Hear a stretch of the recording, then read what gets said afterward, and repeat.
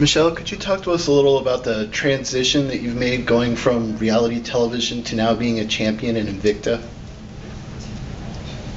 Are you talking about the reality like the Fight Girls? Or, well, it could be Bully Beatdown too, but yeah, I meant Fight Girls. Well, Fight Girls, Bully Beatdown, it's just lots of fun, you know? But you really can't compare that to an actual fight in the ring, going against somebody, you know, that's, you know, in their own training camp, in their own element, and training to take your head off just as much as you're training to take their head off. When I was younger, I wanted to be like a Power Ranger, and I feel like I feel like now I'm like a real life Power Ranger. Like, I think this is funner than being a Power Ranger. You know, I get to be a fighter, and I get to put my heart out there and show the world. So it's awesome. Cool. And we've already heard the idea broached of you having a rematch. Is that something you want to take, or do you want some other contenders first? You know what, like Shannon said, it's really up to her. The fight was definitely back and forth, and I'm kind of still speechless as to how it all, you know, went down. I thought we had an amazing fight, and I still can't reflect on it yet. So I'd love to go back and watch the fight tape and see the back and forth, because everything is still kind of like in a blur to me right now. So. Okay, thank you.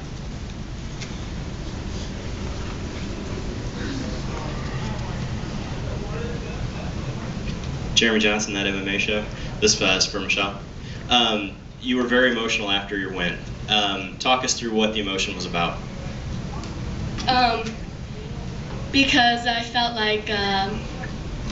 Other than you were a Power Ranger. I don't know, I felt like I was a huge underdog, you know, and I really had to, you know, that song, "Don't Believe the Hype." I was just real emotional because I believed in myself, and I was able to come through, so yeah, that's why it's emotional. Any other questions?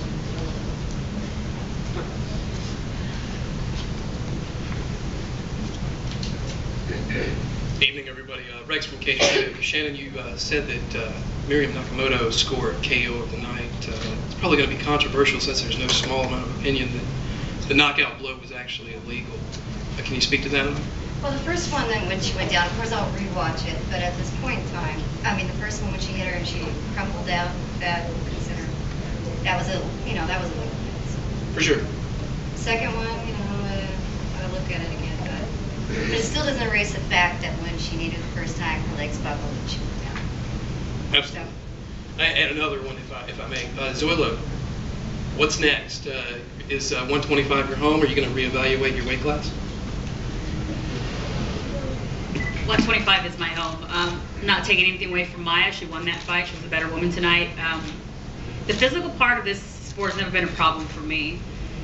The mental aspect of it, just recently, these last couple of fights, has been a battle. So I'm going to have to go back home, talk to my coaches, and try to figure something out, because that fighter that you saw tonight, it wasn't me at all.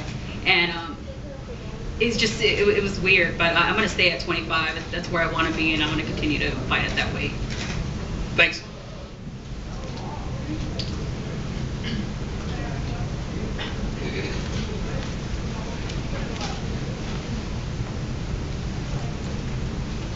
This question's for Shannon. After the commanding performance of Rose Namajunas, what do you see next for? Oh, she's a sassy one. She for sure is. I mean, we're certainly going to put her back on, of course. She find a new opponent and up the ante. That's the way we look at it. It's each time they win, you got to up it a little bit anyway. So, yeah, we're delighted to have her on the card.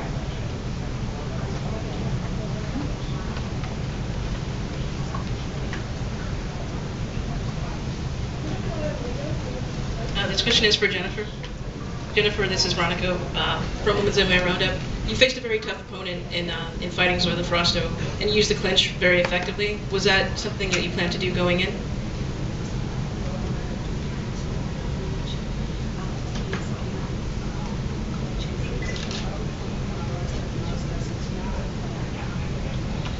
Não, eu não tinha estratégia, eu tinha só a vontade de lutar ali. Eu sabia que a Zoila é uma atleta muito Então eu treinei de tudo bastante para tentar vencê-lo.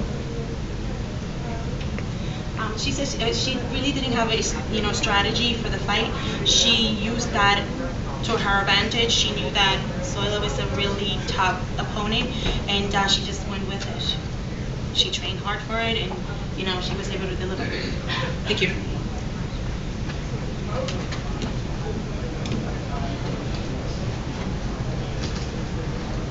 Any other questions? Sure, I have one more share. Keep going. Jeremy White with UMOR Live. Notice this time around the venue was different. When I talked to you in the past, I'd asked you about your dream location for an event. Can we expect to see other venues, maybe possibly other states, either other countries for Invicta in the future? Oh, definitely. I mean, moving the show around and, going international is important to us. The biggest deal right now is still building that foundation and building the brand up. So Kansas City is our home, but we're not, we definitely travel. So. And that dream location to have an event? Vacation spot. There you go. Somewhere nice and warm. Lots of water. There you are. That's like where to go.